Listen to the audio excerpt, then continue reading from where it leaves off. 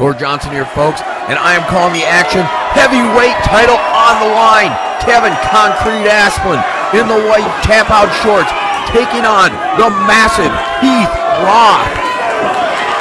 265 pounds of Heath Roth trying to bully Kevin Asplund around. Asplund said his strategy is to push the action, is to try to push the big man back on his heels. Right now, Roth has him pushed up against the fence, using that size and weight. See if Asplund can turn his way out, comes swinging off the break. Heath Roth, known as a great striker, but Asplund is pushing the pace. Asplund trying to keep his back up against the cage, keep Roth back up against the cage. Comes pushing forward, eats a nice jab, but shakes it off. Asplund has an incredibly hard head, trains with Brett Rogers.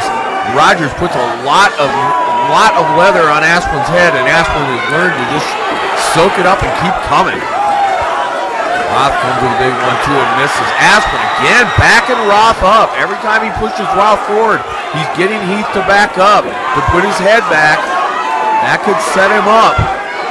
Asplund does have a dangerous right hand. He got to this round of the championship tournament with a big, vicious overhand right that took Cameron Buford right off his feet. And the crowd is absolutely going crazy. Asplund, his fan base is huge, and they are all here, and he just drops Heath Roth. He just drops him. A left hand, a left hook, and a right comes, and Roth is down, and he is in trouble. And Guthmiller is going to have to stop this fight. The fans are going out of their mind. They're rushing the camera. They're rushing the cage. And Guthmiller, looks like we've lost our camera feed. Guthmiller has stopped the fight. He has stopped the fight. It is over. Kevin Asplund has won. Jack, let's go to the replays. We lost our feed there for a second. Let's look at the replay here. Asplund early on in the fight, pushing the pace, driving Roth backwards, putting Roth on his heels. You see Kevin eats a jab, doesn't even slow him down. He says, go ahead, bring me another one. He keeps pushing forward, and now look at this. His left hand lands, rocks Roth, right hand comes, sends Roth to the ground. Asplund stays right on top of him. Roth is doing nothing but covering up. He's in a fetal position, and Daryl Guthmiller has no choice but to stop the fight. And we have a new heavyweight champion in Kevin Concrete Asplund. Take another look at this big punch. Roth puts his head back and kind of puts it up on a pole, eats that big left, and then the right hand just finishes him off.